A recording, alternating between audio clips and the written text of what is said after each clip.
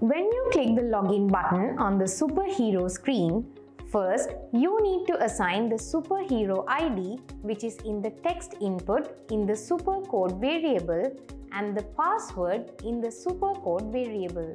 Next, we need to check if we have registered before using this superhero ID and password. For that, it needs to be checked the record in the superheroes table. If you have registered, it needs to be displayed on the landing screen. Now, I dragged an on-event code block here.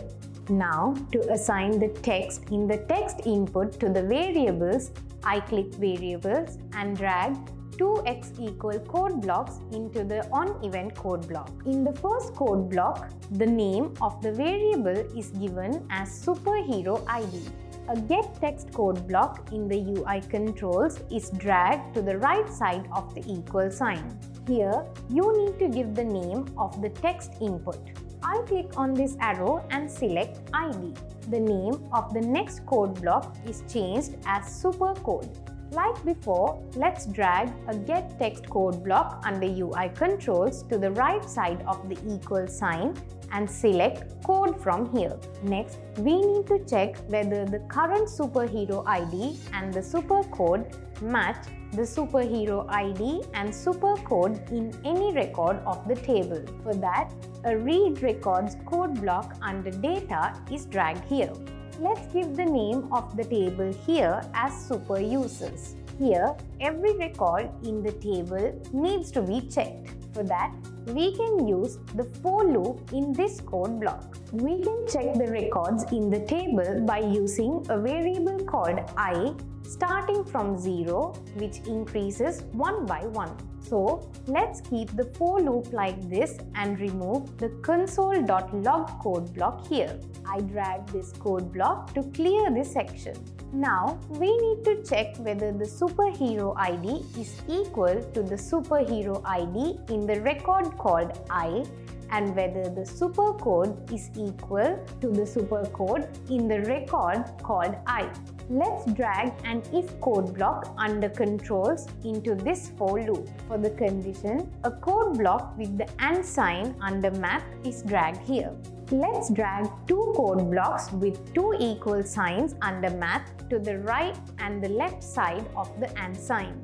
Here, superhero ID is given. To the right of the equal sign, it needs to be given as records box bracket I dot superhero ID.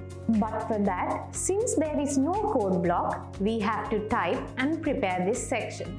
For that, I click on the show text and type as records box bracket I dot superhero ID to the right of the equal sign in front of superhero ID. Now let's click on show blocks again. In the same way here, it is typed as supercode and click on show text again. Now to the right of the equal sign, it is given as records box bracket I dot supercode. Now again, click on show blocks, and if this condition is true, the landing screen should be displayed. I click on UI controls and drag a set screen code block here. From here, let's select the screen we need. I choose landing. Also, on the welcome button in the landing screen, along with the word welcome, the superhero name we have given should be displayed. For example, if we have given Raj as the superhero name, we need to display as Welcome Raj. I click UI controls again and drag a set text code block here.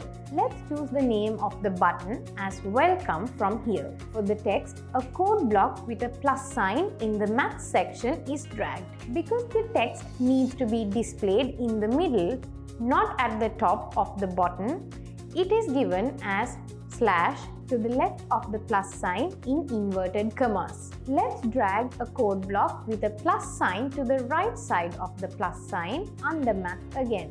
Here, welcome is typed in inverted commas. To the right of the plus sign, it needs to be given as records box bracket I dot superhero name. But since there is no code block for that, let's type this part. I click on show text here and type as records box bracket I.superhero name. Now click on Show Blocks again. Right.